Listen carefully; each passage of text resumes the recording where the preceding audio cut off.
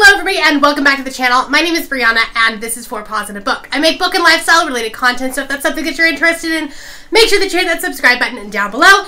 Today we're going to be doing my TBR for NetGalley November and also Scattergories.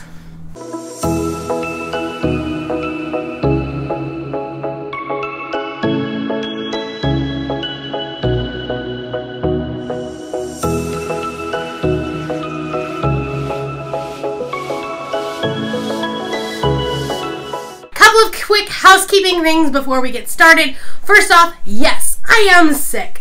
I was supposed to film this video on Tuesday and I didn't get off the couch. I don't have COVID, it's all a head cold, but this is the time of the year where the weather decides it wants to do whatever it wants to do, and my allergies suffer for it. So sorry if I sound like I don't know what I sound like. I don't know, okay? Secondly, this is pertaining to NetGalley November. I just want to point out that there actually is another NetGalley November. So there's actually a group of UK bloggers that did NetGalley November last year. They used a different hashtag, so we didn't know that they existed. And then this year they were using the same one as us. So there are two. It's cool. You can do both of them. They're two different things. They have different prompts, and the whole point is just to, you know, increase your NetGalley ratio and review some books that you were supposed to do. So because of that, we're not changing our hashtag, and they're not changing their hashtag. We're just going to all work together and be a big happy team. So without further ado, let's talk about last month's Scattergories and how they did not go well. I knew it was going to be a rough month. There were 9 books. There were 9 books. And here's how I did. I haven't started these 3. This one I'll get to. I don't think I'll get to it this month. I was saving these for Camp Weekend Ween, which is this weekend. I don't know that I will read them both this weekend. Pretty sure I won't, but we'll see. I DNF'd this one. I was so bored. I was done. I don't know. I didn't care. I was like almost halfway through the book and I didn't care. So I'll talk about more about it in my wrap up. And then I finished these and then other books that were not on my TBR. And I'm a little over halfway through this. I'm hoping to finish it tomorrow. Not a great start. So here's this. We're going to be doing a punishment roll this month. So that's fun. Especially since it's NetGalley November. So I'm going to be really focusing on my NetGalley books as, like, you know, TBR books. So let's do this. Okay, so we're gonna start by rolling our dice. I have my letter dice I'm gonna set aside for right now because I don't need that. I have new dice, so we're gonna see if they're kind to me. They're these like golden black ones, and then the red and black one is going to be the punishment dice. There's the potential for a lot of books. Okay, we're gonna start with the 2 and see where we go from there. Okay. Okay, and we have 7. Let me see if I can show you. We have 7. That's not terrible. I've been able to do that pretty much every month. But let's see what this guy adds to it, because I'm afraid that he's not going to be kind. Okay, here we go. Okay, and then we have a 4. So, that would be 11 books. So that's 11 picks. Lots of NetGalley books, which means not as many audiobooks, although I do have a ton of them that are already published, so I should be able to find audiobooks for them. I do have some audiobook arcs, so we should be okay. I have my prompts here. I did not add the NetGalley November prompts to here because a lot of these are pretty vague. And then I also did not add the new boards. I'm not really going to focus on those new boards just because I still have a lot of the other boards that I still need to work on. So we're going to do that. I do have my NetGalley November prompts up so we can see what will fit. And we're just going to do this, okay? I haven't looked at my NetGalley like list of books. I do know that a couple of new ones came in recently. So I have that. I just don't really know what's on there. So this should be really interesting. And 11 books. Oh boy, okay. Here we go. All right, and the first prompt is read a book in the car. So we do have to find one. That is an audiobook. Let's try. Okay, let's pick a letter and we'll go from there. This is pretty much a free pick. It just has to have an audiobook because I can't obviously read in the car. So let's see what we've got. Okay, and we have an F, and I think I have one. So let's check. For this prompt, I will be reading Fairy Godmothers, Inc. by Serana D. Wilde, and this is a cute contemporary romance about a girl who's like very, I think it's contemporary romance. There are fairy godmothers, so like maybe it's kind of a retelling, but like this girl has the worst luck. There's a fake marriage, real love, you know, that kind of stuff. I think it's going to be funny. It's going to be one of those like rom-coms. And it already came out. It came out in June of 2021 and it is on Scribd. So I'll be able to listen to an audiobook. So on the NetGalley November bingo board, let's see what it'll fit. It'll obviously fit the audiobook, a book that is already published, an author you've never read before, maybe a book that I requested because of the cover. I could probably fit it in there because like I love the illustrated romance covers. And potentially in a character that I can relate to. Potentially. That's prompt number 1. Let's do 10 more. We love that. We love that. Alright, and this is a book with a person on the cover. I got lots of those. So, let's pick a letter.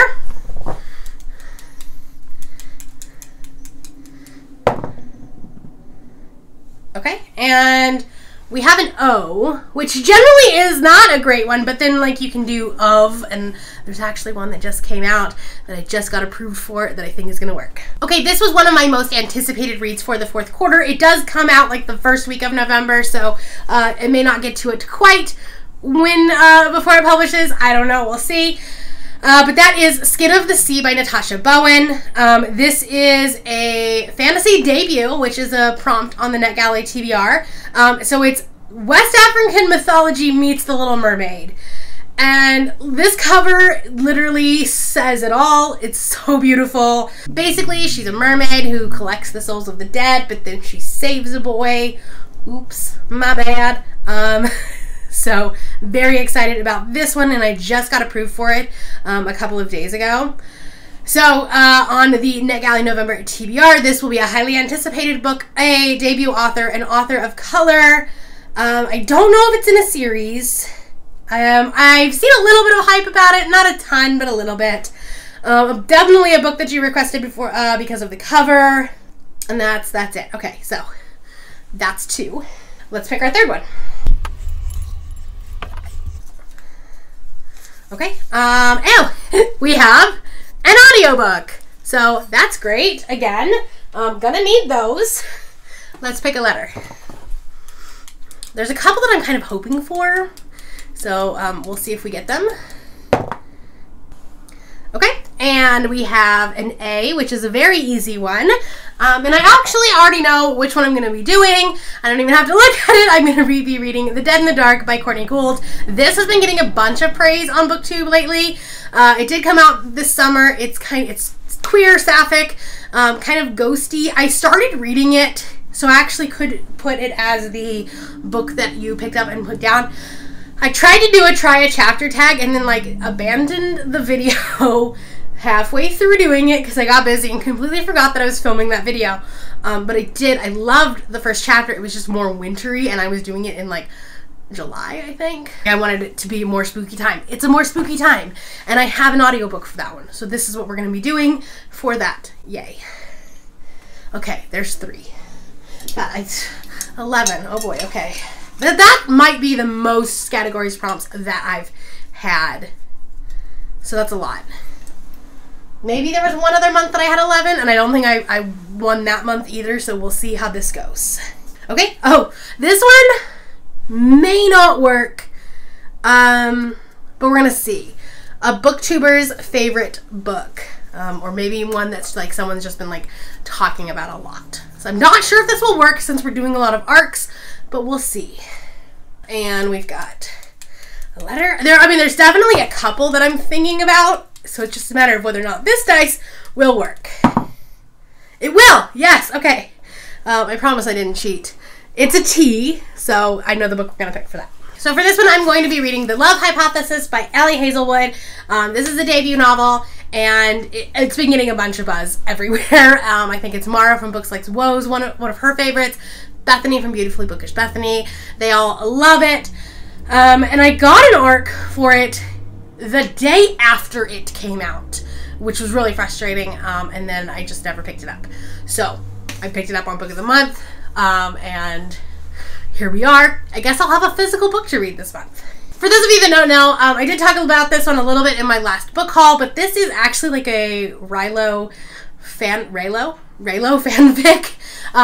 It's not Star Wars, but it is about a PhD student and a professor, not her professor. There's no like weird teacher-student relationship there, just in the department. And it's like fake dating. It's gonna be cute and nerdy, and I love it.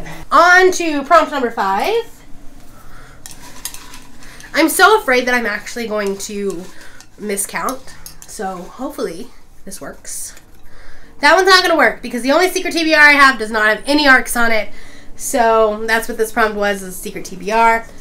I'm not going to be able to do that one this month. We'll save it for next month. A romance book. I have lots of romance arcs, so this will be perfect. Here we go. Okay. We have an L, so the love hypothesis would work for this one too, but let's see what I have. I'm actually going to be doing a collection. I think this is a collection of short stories,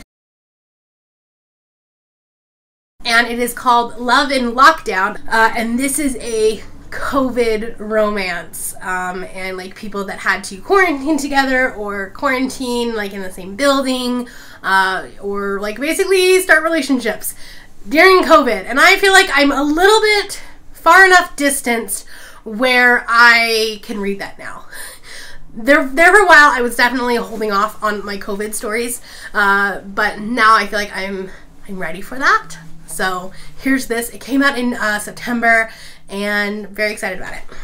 Number 6 is going to be, okay, a book published in 2021. I don't think you can see that, but there you go. Obviously, we got lots of those since I have a lot of books that have already been published. Plus, we still have 2 months left of 2021. So, here we go. I do need some 2022 releases. I don't think any of the ones so far have been 2022, so we'll have to see about that one. Okay. We have a W. I don't know what that means, so let's see. I don't know why I immediately didn't think of this one. I started this book a while ago and then didn't finish it, so I'm gonna do that. And I think Kathy is reading this book as well, so we can buddy read it. It'll count off that that prompt. And that is Iron Widow. Like I said, I got about 100 pages into it, and then spooky season started, and I had a whole bunch of other things that I had to get to, and this wasn't like on my TBR. Now it's gonna be on my TBR. This is one of Christine's favorite books. I think she read this entire thing in a day, and is like loving it. So we're gonna read this one. It came out, I think, like end of September, something like that. So it's a 2021 release, and we're gonna count it. And I have another physical book to read. We're over halfway done. Number 7. Here we go. Okay, this is actually one of Yelena's prompts, and I think I've already completed it, but I don't care. We're still gonna work. This is a fun prompt. So this is a person posing on the cover, and I think we can do that. I think that's a fun prompt, and I'll probably leave it in there even next year. Okay, let's pick a letter.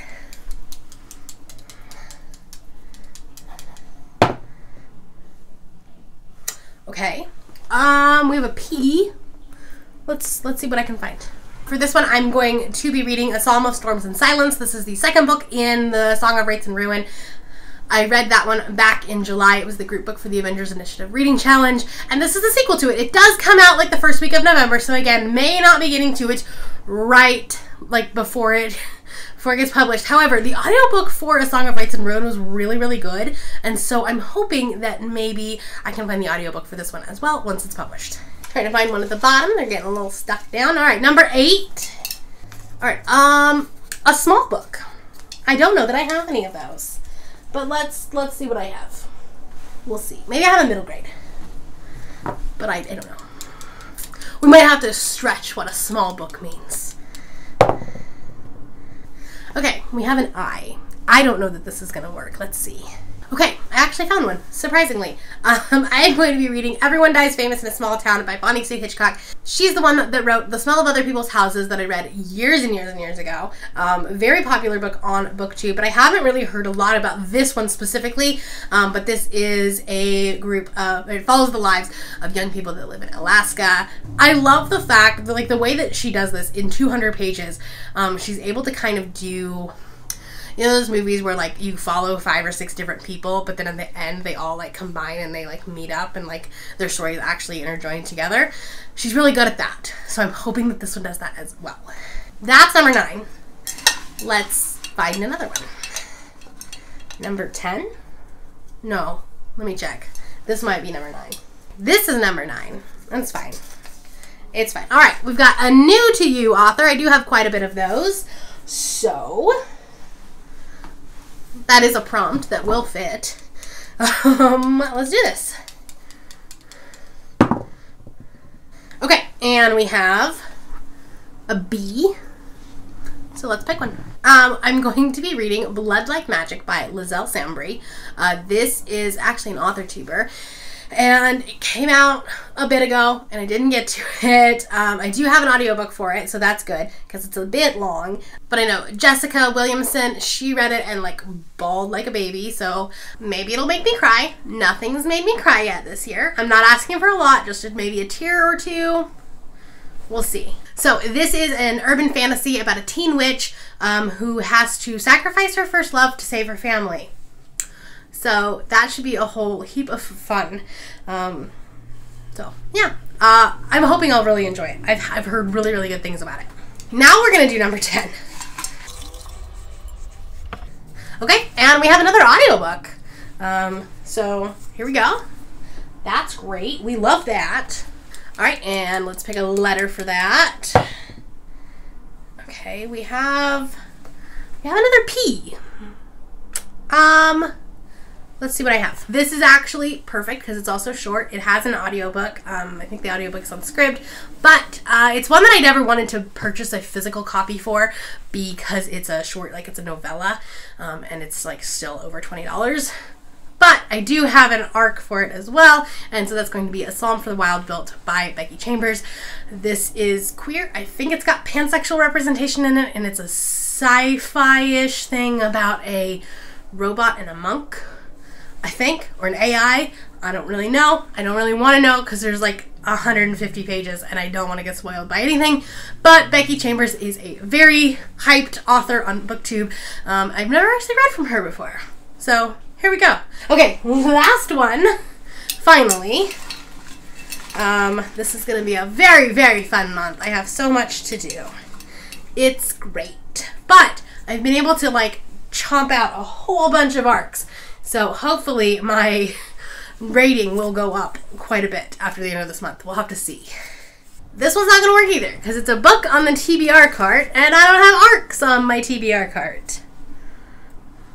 So we'll have to hold that one off again. I really should have thought about this and, like, actually adjusted these prompts. But like I said, I got sick and didn't want to do anything. So here we go. Ooh, a scary book. I do actually have a couple of, like, horror ARCs, but then I also have, like, some big books that are ARCs. So that could work as well. Okay. Alright, and weirdly enough, we have a P again. I feel like my dice may not be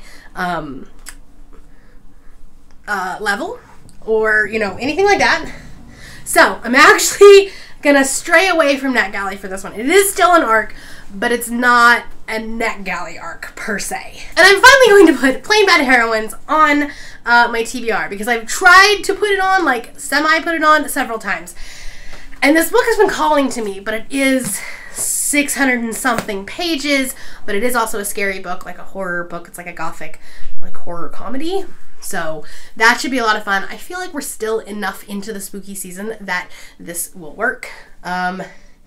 So there we go. I don't This one might get switched out if I like decide that I actually do want to find a NetGalley book, but this is what we're gonna go with for now. Also, I clearly need to recalibrate my dice or get a new dice, something. I don't know, because I think we had like 3 Ps. So on top of those 11 books, I do also need to read Firekeeper's Daughter by Angeline Boulley. This is the group book for the Avengers Initiative Reading Challenge for November. It's also part of Readathon. This is a YA mystery, maybe with some fantasy. I'm not really sure. I don't know a lot about it, but I've heard some pretty good things. It's a beautiful cover, and I'm really excited to talk about it with everybody. Those are my books that I'm going to be reading for NetGalley in November. I don't have the totals because I don't have page counts because I don't have physical books, but I'll put it down in the description below. Do you guys have faith in me? Because I'm not sure I have faith in myself.